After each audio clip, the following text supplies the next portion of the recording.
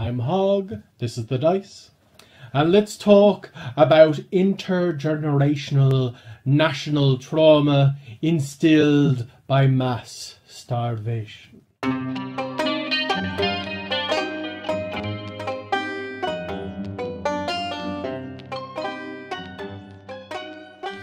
The subject of this Irish folklore video was chosen by my patrons on Patreon. You can help vote to decide what kind of content I make by signing up for as little as $1 a month. This was originally going to be a video specifically about on Fear Gorta, the hungry man, and on Féar Gorta, the hungry grass. And while I was able to find a great deal of sources on both, those sources were rather limited in their scope, and they all more or less said the same thing, so it didn't feel like I could make an expansive video on just that topic alone.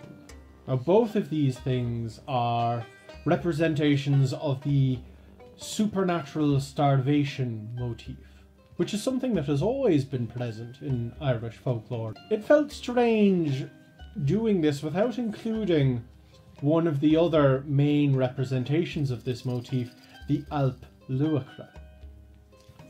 As it happens, the stories of these three things, while they were a present thing anyway in Irish folklore, became much more popular in the mid-1800s.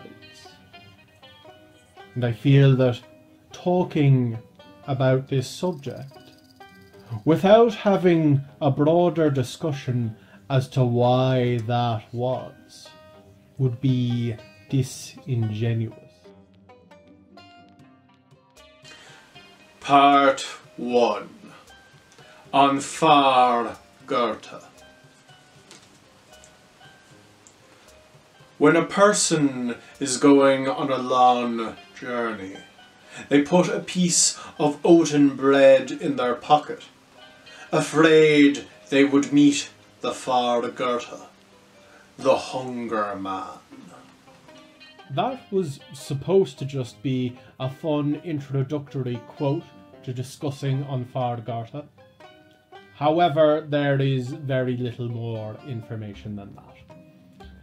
The Fear Gorta is a spirit of hunger that wanders the roads, looking like a person completely emaciated by starvation. They will beg for food. If you do not provide them with food, you will be struck with terrible starvation yourself that can only be cured by eating immediately. Otherwise, you will starve to death. Now, W.B. Yeats offers a little bit more. He says that if you give the Fear Gorta food, it will bless you with good luck. However, I have not been able to find any supporting material for this claim, and we all know how I feel about Yeats.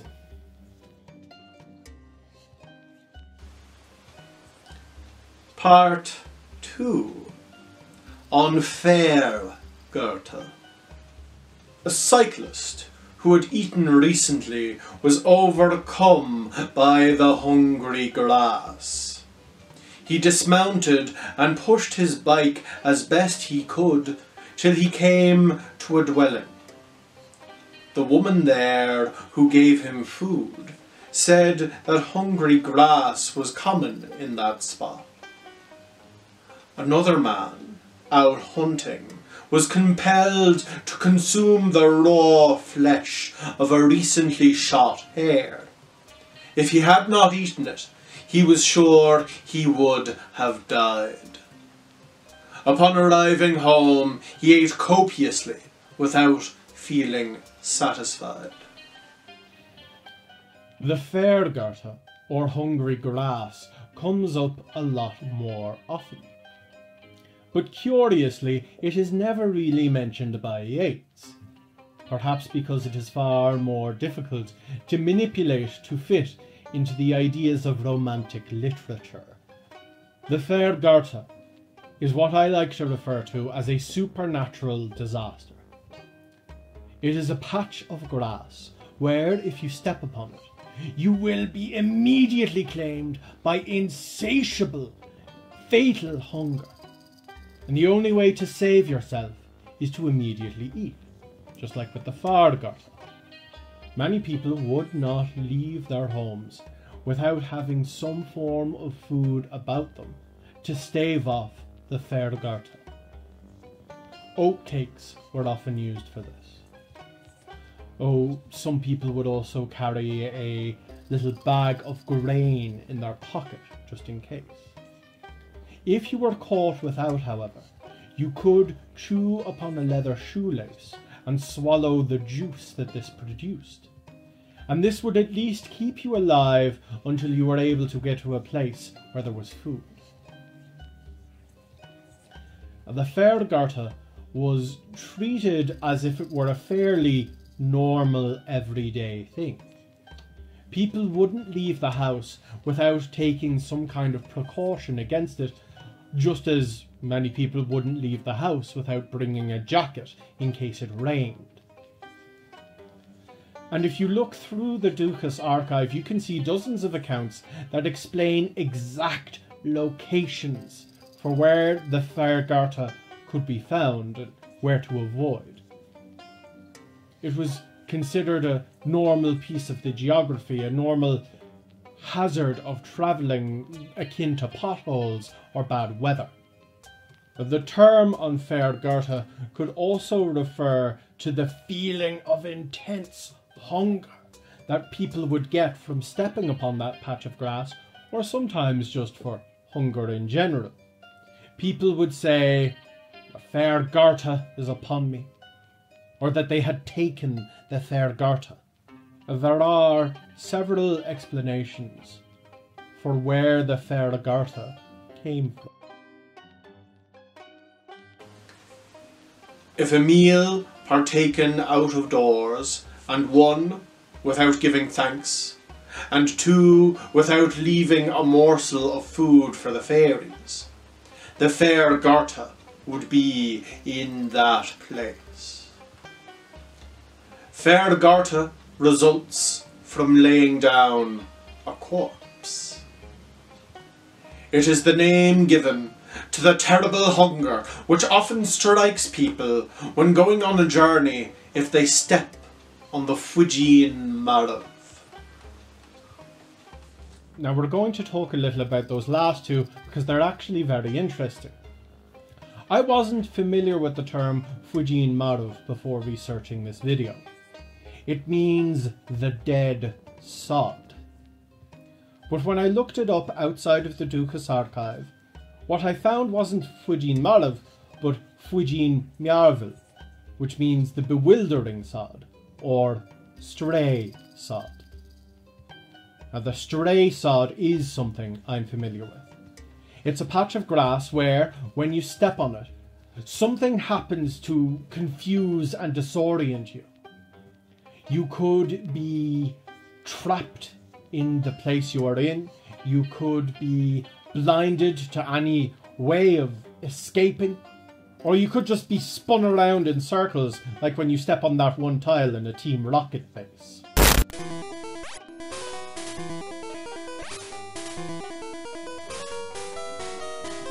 But what's interesting is where the Fijian marvel is supposed to have come from. It's supposed to be a place where someone has laid down a coffin.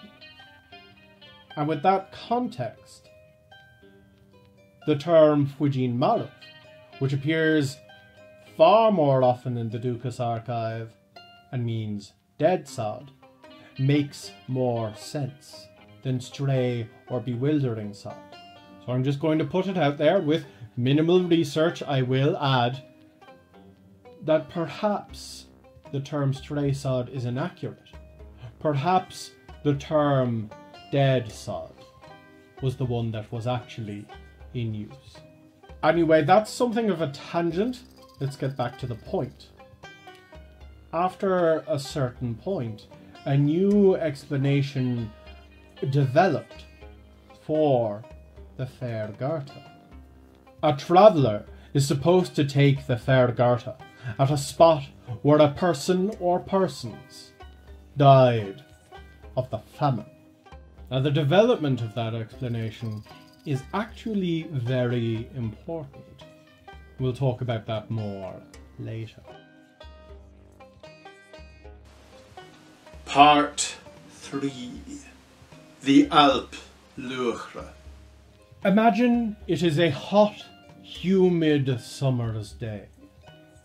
You are out working in the fields and you're overcome with exhaustion because of the heat and the work, and decide to have a nice lie down, perhaps in some slightly damp grass or by a river or stream. You wake up several hours later and you are starving. You feel like you'll die if you don't eat. But no matter how much you eat, the hunger never abates. In fact, it feels like it's getting worse. And as time goes on, you waste away and you wither and you suffer. You can feel something moving inside you, something wriggling and slithering. And eventually, the starvation kills you. You have been a victim of the Alp-Luachra. The word Alp-Luachra is commonly translated as just haver or joint eater, but it refers to newts or lizards. Alp-Luachra are most commonly referenced as a source of cures. It is said that if you lick an Alp-Luachra, you will be able to cure burns from then on. However, there are some stories where the Alp-Luachra is a creature of the otherworld. Sometimes it is seen as a denizen of the otherworld, one of its indigenous creatures. Sometimes it is seen as a fairy, taking on the form of a newt or a lizard.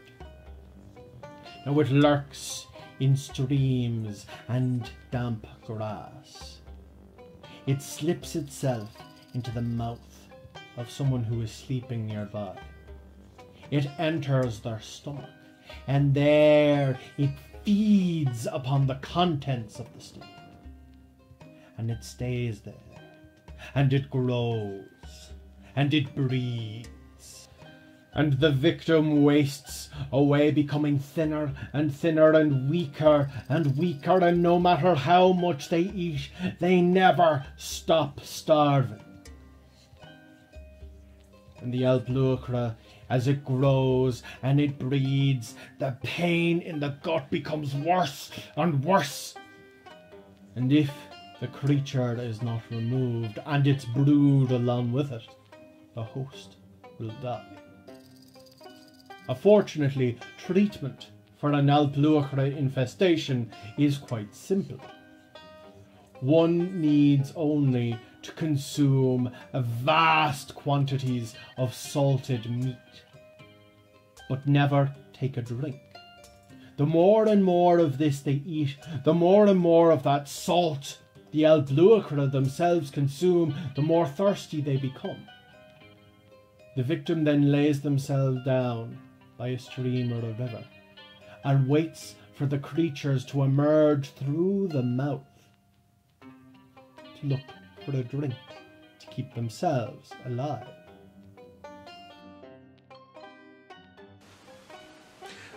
Part 4. Meat and potatoes. As I said at the beginning of the video, stories of supernatural starvation have always existed in Irish folklore before becoming more popular in the 1800s.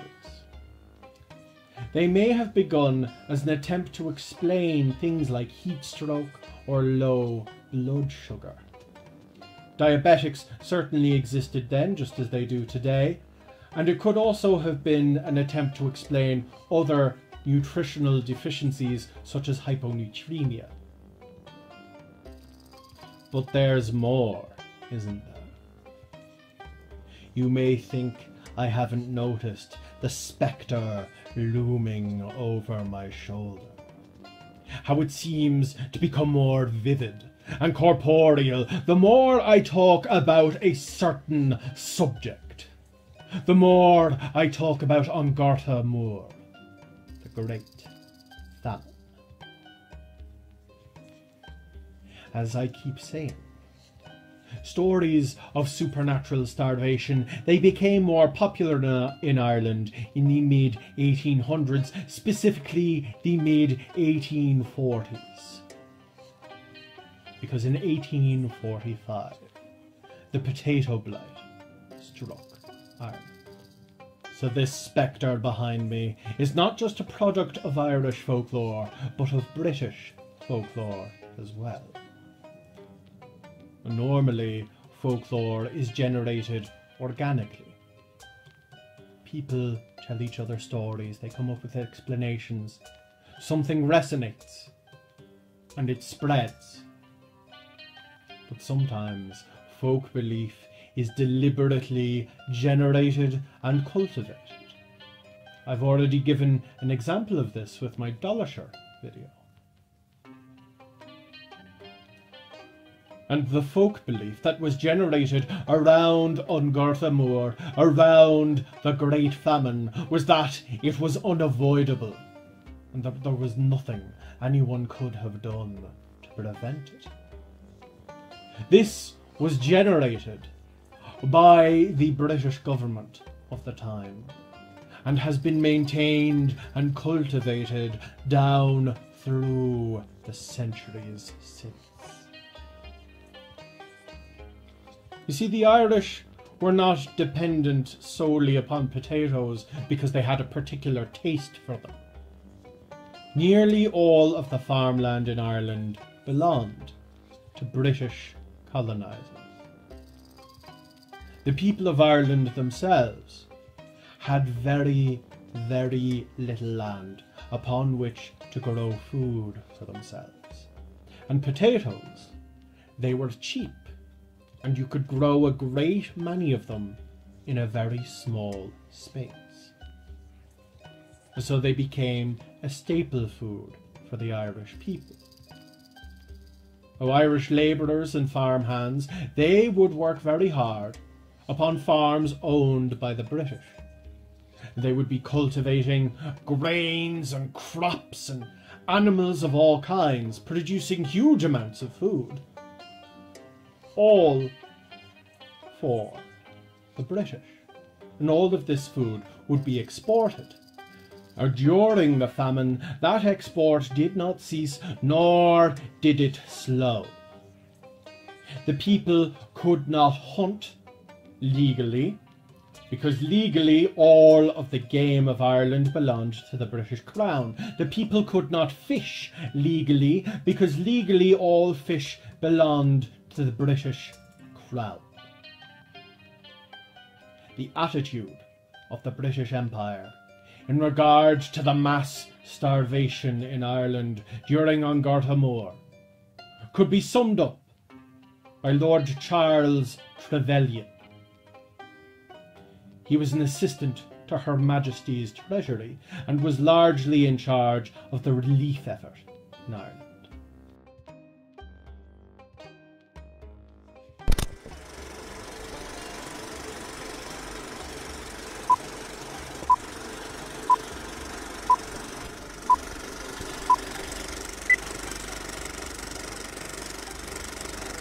The real evil with which we must contend is not the physical evil of the famine, but rather the moral evil of the selfish, perverse, and turbulent character of the people. The Irish famine is the judgment of God, and an effective mechanism for reducing the surplus population. And so, even though Ireland was producing more than enough food to feed everyone, it was decided when the potato blight struck that it was more important to protect the economy of the British Empire than the people of Ireland. And so the population of Ireland was halved, and 200 years later it has not recovered.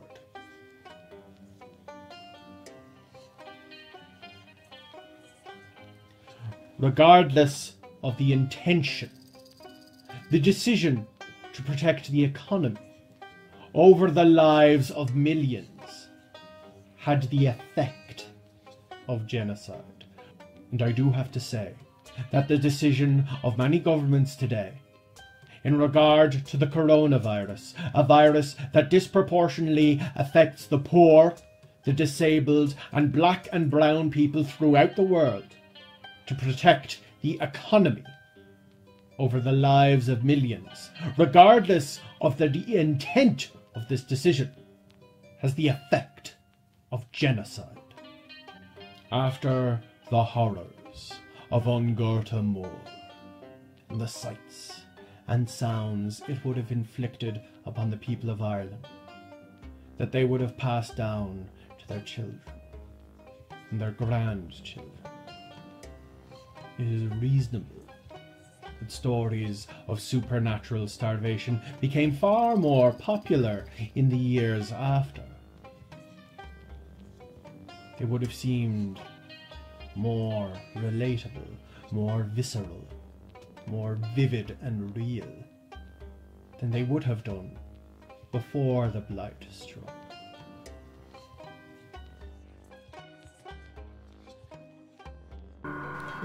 Thank you for watching this video on supernatural starvation in Irish folklore.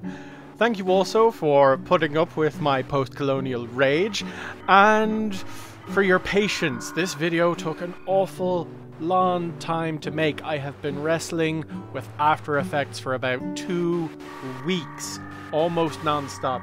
Even when I thought it was finished and I had won and I had defeated After Effects, I was wrong. Also a special thank you to the Great Ashcarp, first of her name, Keeper of the Magikarp, and Empress of the Great Shiny Sea, Queequeg, and all of my other patrons, many of whom's names are scrolling across the screen as I witter on. If you want to support the channel, you can do so by leaving a like, leaving a comment, sharing the videos around, showing them to people you like, showing them to your enemies, just moving it all over the place. That's very helpful. If you want to support in a more concrete way, we do have merch. You can find links to that in the video description. Or there is a Ko-fi and there is Patreon as well. But the liking, sharing, subscribing, all of that is extremely helpful. And do remember that your applause is the only way to counteract my daily chant of I don't believe in fairies.